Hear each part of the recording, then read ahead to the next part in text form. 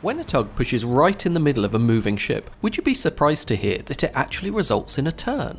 Conventional wisdom states that pushing anything in the precise centre should result in the object being deflected sideways with no rotation generated. So why doesn't it work with ships? Well, it all comes down to fluid dynamics, which ship handlers simplify into a set of rules that we call pivot point theory. You can picture the pivot point when we consider the motion of a simple bar in a frictionless environment. Apply an instantaneous force and you will generate a translational motion sideways and rotational motion about the bar's centre of mass. When we look at the first part of that motion, it looks like the bar is pivoting around a point just here. This is the imaginary pivot point.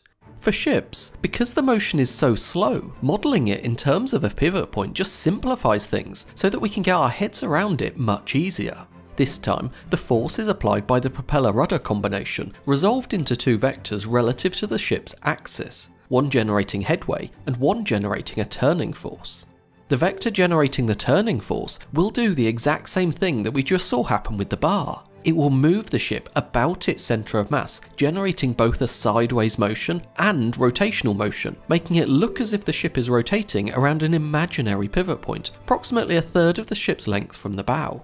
Of course, ships don't operate in a frictionless environment, so rather than turning about its centre of mass, it will actually turn around a point between the centre of mass and the centre of lateral resistance. For us though, just saying that it will rotate around its centre is good enough. When the rotational force comes from the rudder at the stern of the ship, the imaginary pivot point will be approximately a third of the ship's length from the bow. When that force comes from the bow thruster, the point will be approximately a third of the ship's length from the stern. The same is true of course if you use a tug to generate the force instead. The imaginary pivot point will just be nearer the end opposite to that from which you apply the force.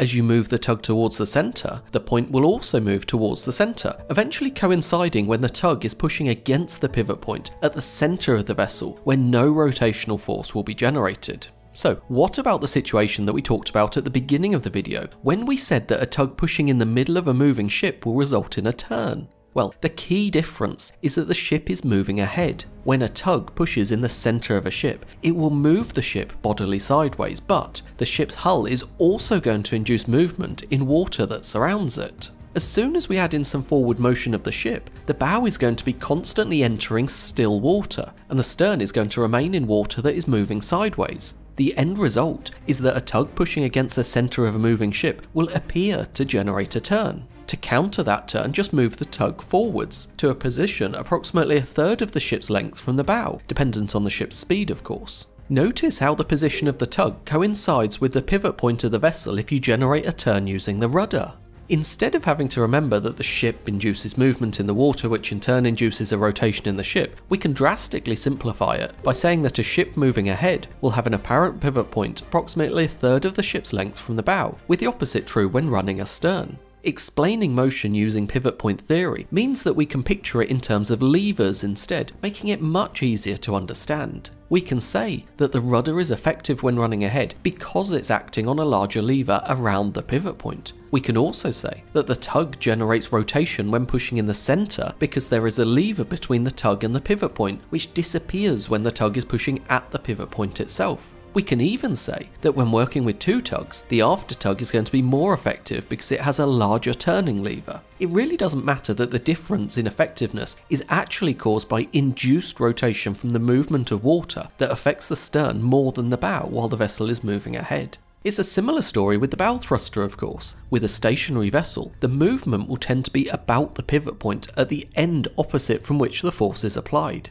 Pivot point theory states that when moving ahead, the thruster will be less effective because it has a smaller lever, and when moving astern it will be more effective because it has a larger lever. This all appears to be true, but it's actually explained due to the motion of the vessel. When moving ahead, the bow thruster generates sideways motion at the bow, but the forward motion of the vessel means that the motion induced in the water moves along the hull, countering the rotation generated by the thruster, creating the appearance of a less effective thruster. That appearance is compounded by the effect of the thruster output interacting with the hull itself. The fast-moving thruster water drifting back along the hull will tend to counter the effect of the thruster, making it less effective when moving ahead. The opposite happens of course when moving astern. Pivot point theory explains it with the larger lever, while in reality the fast-moving thruster output is now running clear of the hull, increasing its effectiveness, and the stern is now in clear water, so the induced motion is no longer countering the turn due to the thruster.